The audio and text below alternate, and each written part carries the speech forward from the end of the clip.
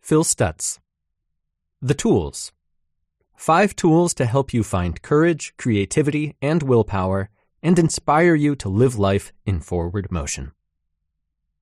Isn't it frustrating when you finally get around to that nagging home repair, only to find out you don't have the correct screwdriver?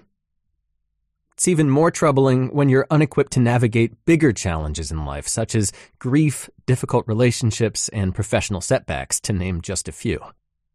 You may seek help in therapy to get to the root of the problem, yet still walk away frustrated without any actionable steps to effect immediate change. That's because so much of traditional talk therapy leaves us, just that, unequipped. In this link to Phil Stutz and Barry Michels' The Tools, you'll receive an actionable toolkit to tackle any part of your life that needs repair, including pushing through pain points to achieve goals, managing difficult interactions with people, using your insecurities to your benefit, appreciating what you have, and finding the motivation to keep doing the work. Each of the tools are quick mental exercises you can use in the everyday. Just like literal tools, it's completely on you to choose the best one for the job and do the work. The best part is that all can be put into action right away.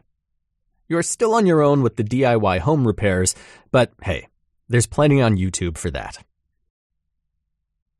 Tool number 1. Welcoming adversity. What's on your immediate must-do list that fills you with fear or even dread? Is there anything that you've been putting off for a really long time? It's human nature to avoid what we don't like, but uncomfortable and even painful situations are inevitable. In most cases, the challenges themselves aren't what hold people back from achieving their greatest potential. It's the avoidance of taking the next step to unlock the possibilities. The first tool helps you not only power through tough situations, but learn to use them to your benefit. We're not talking about just accepting adversity, but actually being glad to see it when it inevitably appears. Might sound bizarre, but it's a powerful way to reframe the role difficulty has in your life. So here's an exercise. First, visualize the emotion surrounding the task or the situation. Whatever it is, the emotion may be fear of a difficult conversation going badly, or perhaps it's the humiliation if you slip up while giving a speech. Or it may be a less rational emotion, such as having a fear of flying, despite statistics showing air travel is much safer than driving. Whatever the pain is, give it a visual in your mind and ask it to envelop you. As it does, accept it eagerly with the belief it will bring something good. Focus your mind on that good as you move yourself through and out, thanking the pain as you go for what's on the other side. Regardless of the outcome, you'll gain power in overcoming the mental block, which is a win in itself. That satisfaction will encourage you to use the tool again and again to the point where you will naturally welcome pain points. Meanwhile, you're moving forward, which is the force that drives life itself. Using this tool also builds your capacity for commitment, which is essential for making meaningful long-term changes. Take the author's example of a beat cop who had initially pursued his talent for writing in college only to later drop out. Storytelling remained his passion, as evidenced by his ability to keep listeners engaged in tales he shared at the bar after work. However, he had an aversion to the extra focus needed to commit those stories to writing. Using the tool to overcome his uncomfortable feelings about concentration, he finally reignited his writing ability and pursued the career he'd always wanted. While this tool helps overcome daunting situations, the next will help with difficult people. Tool number 2, channeling love. John Lennon's All You Need Is Love has a handy chorus to remember when using this second tool, which is choosing love to cope with difficult people, or rather, difficult behavior by other people. Now, let's define difficult. It could be your significant other blatantly flirting with someone else at a party, or an obnoxious driver cutting you off in traffic, or a flippant boss who also isn't noticing how much you deserve a raise. You get the gist. These are the last people you feel like loving in that moment. The tool focuses on that resistance by teaching you to control your emotions by choosing a bigger, more productive one to counter any inferior, destructive ones. It isn't intended to invalidate your legitimate bad feelings, but to balance them at least and completely overcome them at best. The alternative is to get stuck in the negative emotions, ruminating endlessly in what the author calls the maze. If you're in it, in the maze, you can't move forward. Don't forget what you learned with the first tool about how critical it is to take the next step to unlock your potential. Let's look at how you go about choosing love, especially when you may feel particularly unloving. Actually, that's your first cue. Whenever you feel anger or resentment towards someone, whether in the present or having a memory or anticipating an interaction, it's time to reach for this tool. So next, focus your mind on the greatest concept of loving energy you know, and let it fill your heart. Then imagine the offending person, and you're directing every bit of the loving energy toward them. Fully engage your senses to experience the person receiving that energy, and then refocus to the moment and breathe. This tool helps you virtually connect with the other person in a positive way, which humanizes them and puts you in a more capable state of choosing better subsequent words and actions. It also demands that you connect with a higher force of benevolence, which ultimately benefits you individually, regardless of the other person's actions. With that in mind, much like the first tool, you may eventually learn to welcome difficult interactions with people as opportunities to practice the tool of choosing love. So we've covered tools for dealing with difficult situations and difficult people. Now let's look at a tool for when you're getting in your own way.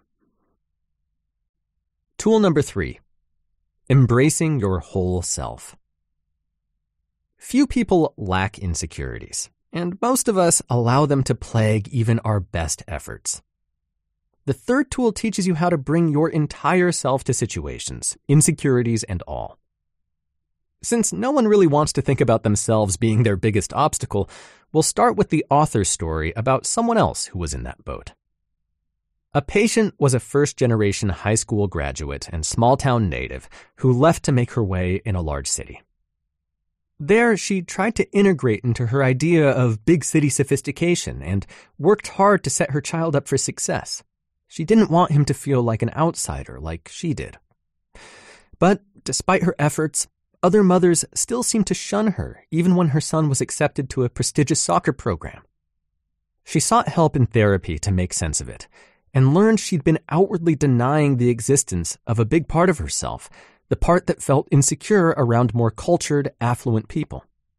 Yet that part, which the authors call the shadow, was absolutely present in the assumptions she made about herself and how others perceived her. While she was assuming the other moms were judging her for a background they couldn't even see, she was not showing up as her whole self and actually coming across as a snob by not engaging with them out of fear of being judged. The third tool is a 3-part exercise that helps you bring your entire presence to situations, especially intimidating ones.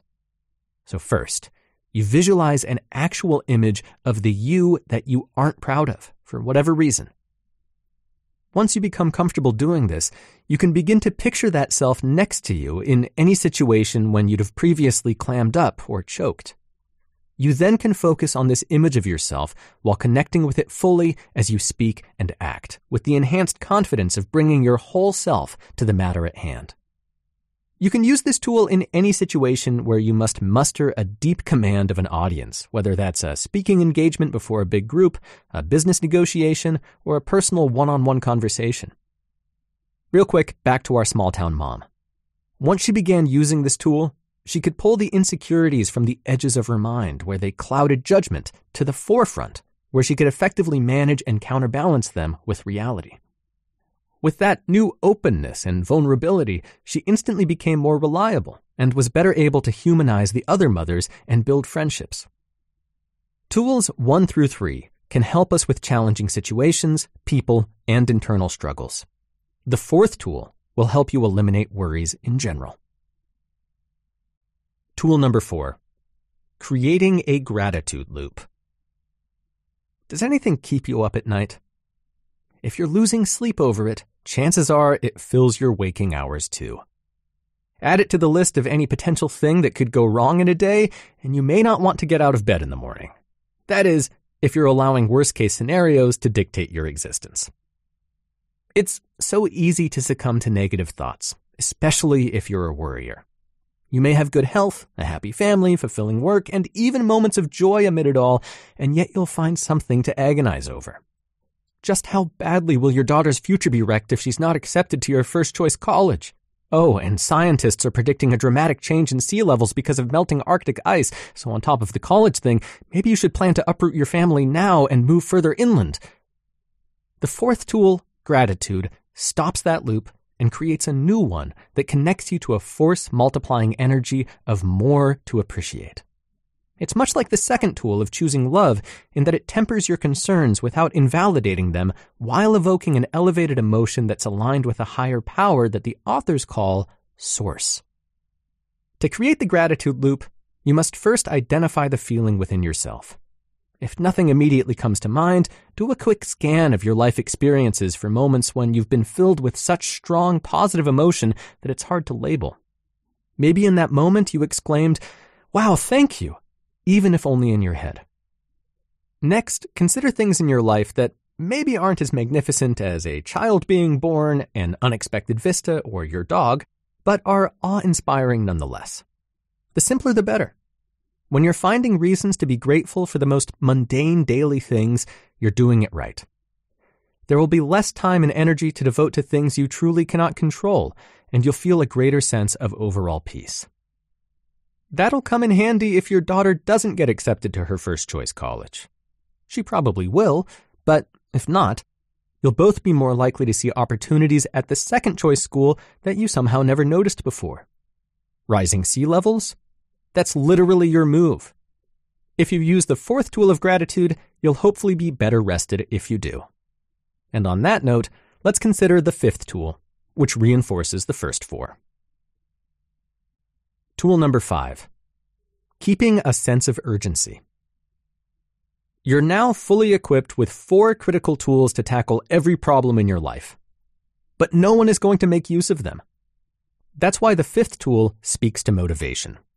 Get ready, because it's going to sound kind of terrible, especially if you cringed about owning your insecurities to use the third tool of personal agency. Ready? Here we go.